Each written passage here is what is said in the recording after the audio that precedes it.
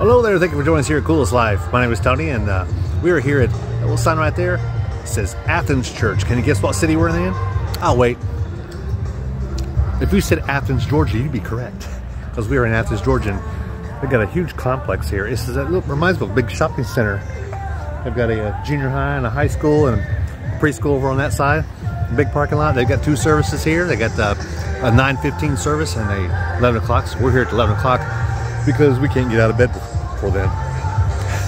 So we're at 11 o'clock service. We're gonna go inside and take some video and show you what this place is about, because you've just entered the Coolest Life Church Edition.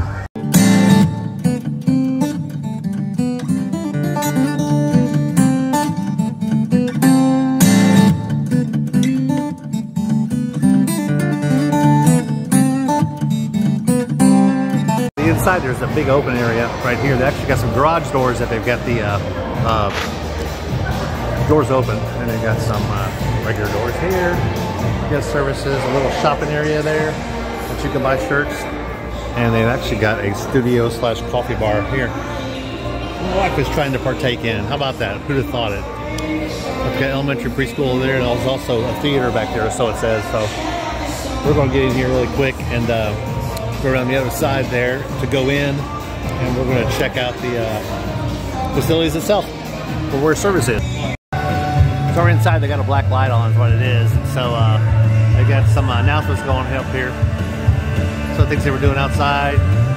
My wife didn't notice that her fingernails and toenails are glowing in the dark with this black light. They're glowing, that's for sure. Nope, I'm gonna put my hands on top. Yeah, that's what it is. That's hilarious. I'm trying to do some announcements too. My husband and our small group together at the top of the auditorium, and I was even able to help a friend who had an emergency during the service. You see, around here, church is way more of a verb than it is a noun. And when we go to church, we actually enter into the living body of Christ together.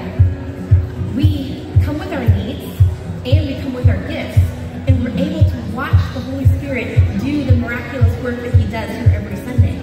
Little place, and so the room's called the studio.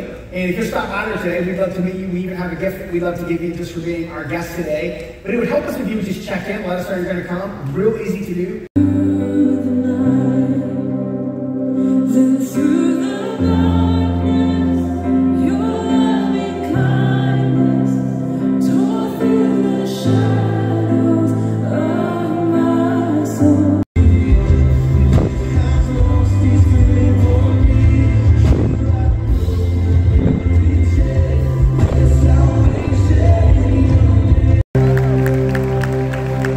Yeah, we find our hope in Jesus and in Him alone, and we love to celebrate the stories of how He is changing our lives.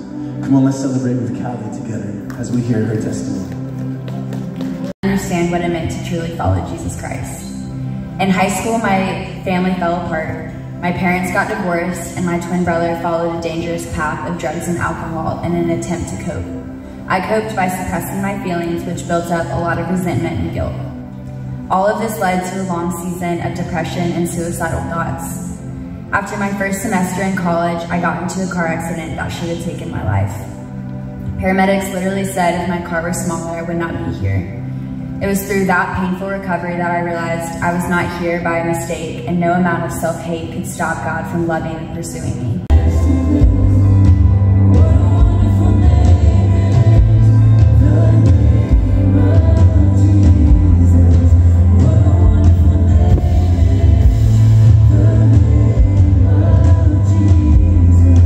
Simply means taking 10% of everything God gives to us and returning it back to Him through the local church.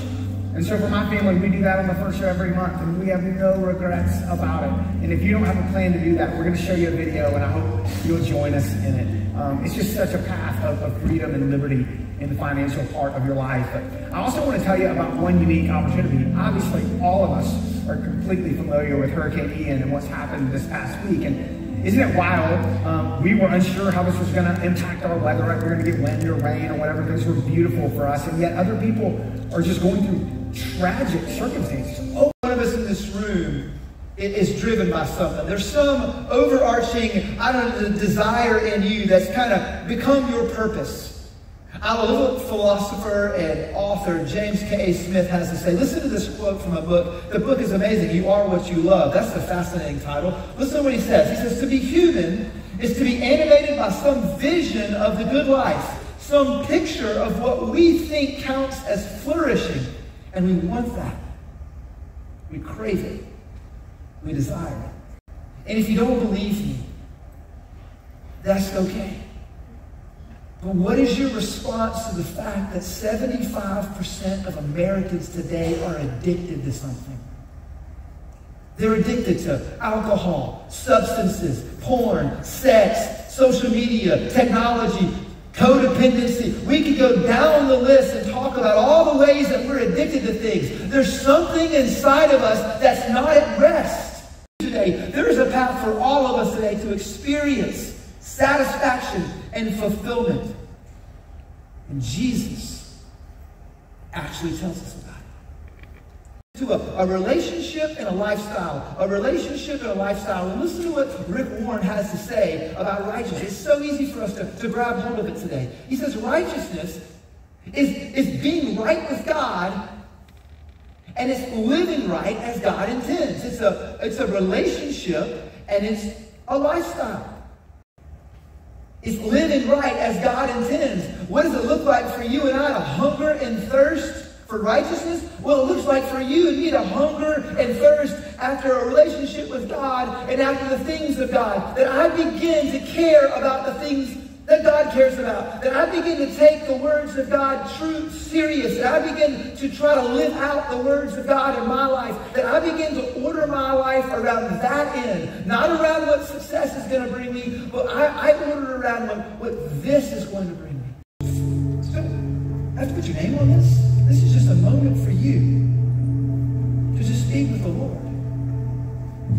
And just to think and consider. So, Holy Spirit, would you speak to my friends as they think in this moment right now?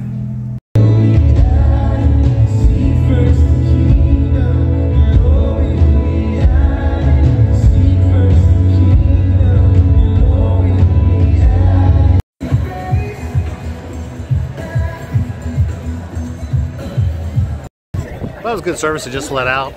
Really good message. Hope you got something out of that. If you're ever in the area in Athens, Georgia, and want to go to a church, I'd recommend this one here, as long as you like the contemporary style. Like the older school style, maybe a different church, but the message is really good. The band was great. Acoustics were awesome. I would recommend, people were friendly. If you do anything, set toward the front. Ooh, and I got a free gift. Isn't that nice? But hope you enjoyed the video. Please like and subscribe and send this to your friends, because we're just out here living the coolest life. Church edition.